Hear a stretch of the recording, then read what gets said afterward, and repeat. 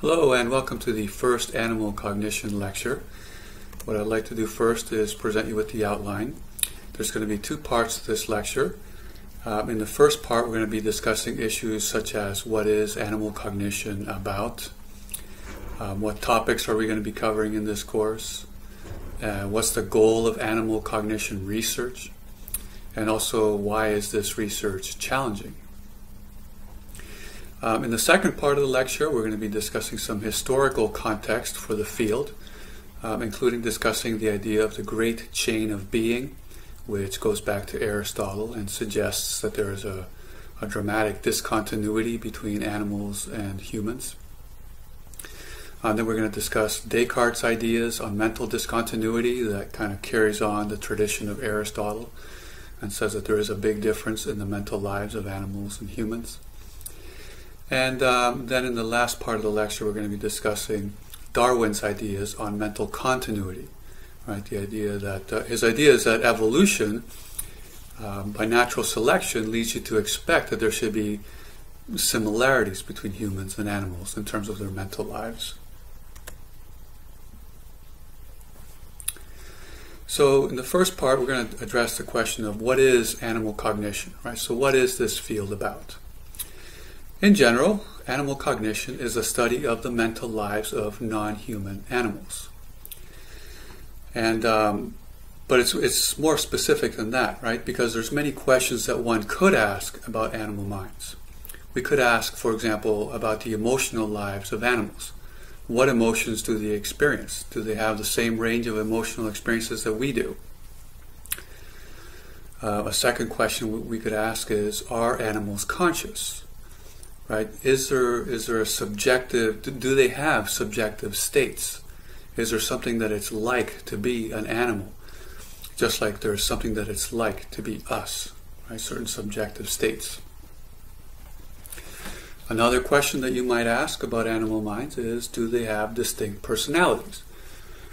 Obviously in human psychology there's lots of research into personality and individual differences. And you could conduct, and some people do conduct, similar research with animals, looking at things like temperament differences between members of the same species. Now, all these questions about emotions, about consciousness, about personality, and so on, those are interesting questions, but they are not the subject matter of animal cognition. Right? Animal cognition is concerned with how animals process information. So it's a course on information processing, which is essentially the same or very similar to courses on human cognition that you may have already taken. Right? So this is going to be a course in cognitive psychology. The only difference is that our focus is going to be on animals, not just on humans. So if you studied if you studied human cognition, one of the things that you learned is that humans are bombarded with information, but they can't process all of this information, right? So they have to filter it out. And the same happens with animals, right? Any animal is part of a world where there's tons of information that's impinging upon it, right? Information from lots of different modalities. But obviously, it can't process all this information, so their sensory and their perceptual systems filter out a lot of information, right? So that they don't get paralyzed by trying to process everything that's around them. So animals, just like humans, have perceptual systems and sensory systems that guide them to process only certain information in the environment. So some information is perceived, some information is attended to, analyzed, remembered, and possibly shared with other animals. Right? So many animals communicate with each other, sharing information. As one prominent animal cognition researcher says, animals, like humans, selectively attend to some stimuli. They perceive patterns, store information for future use, and communicate information to other animals. So these are the kinds of things that we're going to be examining in this course. How animals learn, their ability to remember, right? So what kinds of memory systems do they have? How do they communicate with one another? And can they learn a human-like language? Are animals capable of insightful problem solving and reasoning? We're also going to be discussing how animals navigate through their world.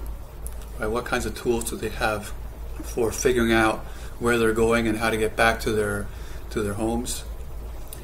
And towards the end of the course, we're going to be looking at what animals know about the mental lives of other animals.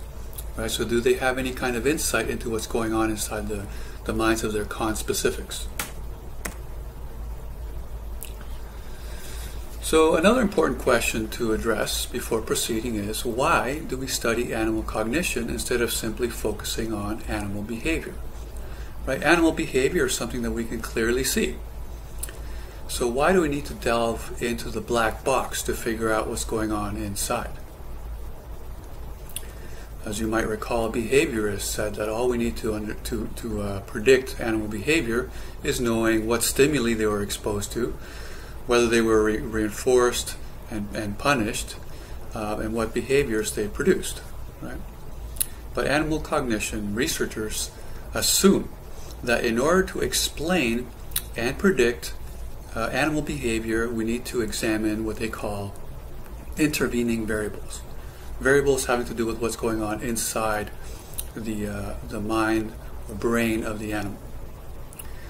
Right? So you can't predict what an animal is going to do, and you can't explain it without developing theories that consist of the following information. Right? So we need theories of A, what information is represented in the mind of an animal. Right? So what's it holding inside? How did it gather this information from the environment? Right? How did it perceive it and detect it? And finally, what operations it carries out on this information before producing a behavior. Right? So all the stuff that cognitive psychologists talk about. And in illustrating what's involved in animal cognition and some of the challenges, I want to focus on the California ground squirrel. I'm sure you've seen these on campus, for example. These squirrels are very amazing little creatures, and they encounter many threats to their survival and reproduction as they go about their business. And because of that, they have to have many anti-predator responses, right? They have to find a way of dealing with threats. And one of the most notorious threats to these squirrels is the rattlesnake. Right? About 69% of rattlesnake diet in California comes from these squirrels. So rattlesnakes and other snakes are dangerous, but squirrels have to find a way of dealing with them, right? And they have to, interact with them and kind of put them in their place if they can, right? So one of the things that you sometimes see, one of the behaviors that you see these California squirrels engage in is what's called the tail flicking response. Right, so they often flick their tails at the rattlesnakes, particularly at night. Right, so they'll get fairly close to the rattlesnake, but far enough to not be quickly attacked by them. And then they'll start flicking their tails. Right, they'll wave their tails repeatedly, and what happens as they do this is that blood flow to the tail increases. And when you get more blood flow to the tail gets warmer. And somehow this tricks the snake into thinking that the squirrel is actually bigger than it actually is. So why is that? Well, snakes, at least at night, they tend to rely on infrared sensors located on either side of their head.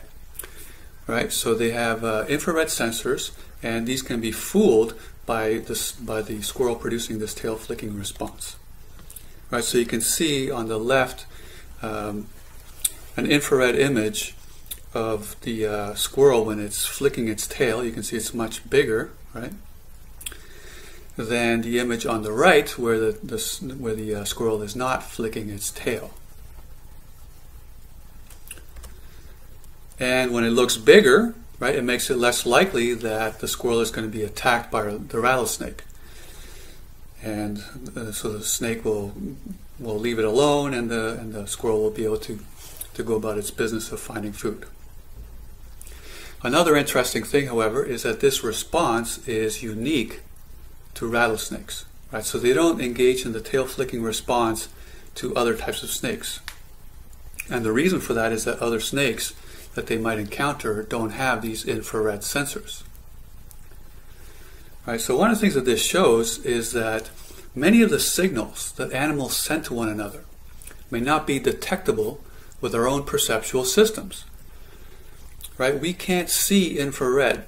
To detect infrared, we need special sensors. We need special technology.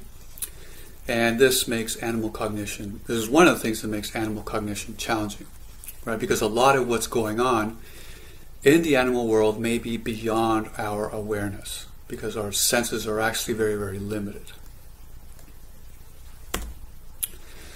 So how do they deal with other types of snakes? Well, one of the things that California ground squirrels do is that they mask their scent. Right? They hide their own scent by applying the scent of other snakes. So what they do is when they find the snake skins that have been shed by snakes, is they chew them and then they lick their fur. And this covers their fur with the scent of the snakes. Other times what they do is they'll walk over the ground where other snakes have been, and they might roll around in it and absorb some of the scent that way. So obviously that would help to make it less likely that they're detected by other squirrels. So the question then is, how do they come to know that licking their fur after chewing snake skins helps to keep snakes away? How do they learn that contingency? Right? Is it simply by trial and error? Did they just stumble upon this, realize that it works, right? The snakes go away or stay away, and then they just kept doing it? Or did they make inferences about the minds of snakes? Right? Did they reason, if I put snake smell on myself, snakes are going to believe that there are other snakes around, not squirrels, and therefore they'll leave me alone. Right? Is that how they do it? Did they engage in that reasoning process? Another possibility is that it's simply an instinctive response. Right? Over countless millennia, squirrels that engage in this sort of behavior randomly were more likely to survive and reproduce, and this instinct just got carried on. So we see here several different possibilities. But obviously these competing explanations differ in important ways. Right? The trial and error account and the instinct account of scent masking doesn't require the squirrel to have any kind of insight into the mental states or what's going on inside the mind of a snake. Right? The account that involves making inferences about what the snake will believe as a result of engaging in this sort of behavior, obviously that one does require some kind of insight into the mental states of the snake.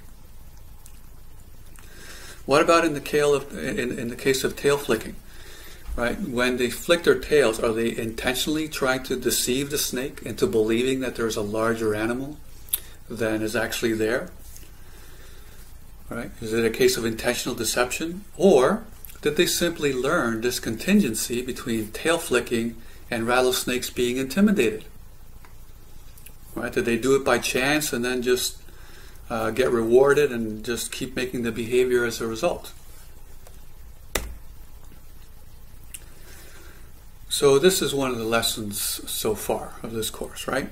We're going to see that in animal cognition, whenever you have some animals engaging in some sort of behavior, there's often many possible explanations for how the animal comes to carry out that behavior in response to some stimulus. So the lesson here is that we have to be careful in our interpretations of the behavior. And if we want to figure out what actually is going on inside the mind of an animal, we have to construct carefully designed experiments.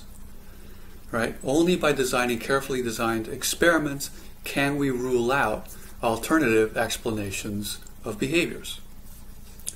Right? What you can't do is simply assume that animals carry out actions by engaging in exactly the same sorts of mental processes that we would do in similar circumstances.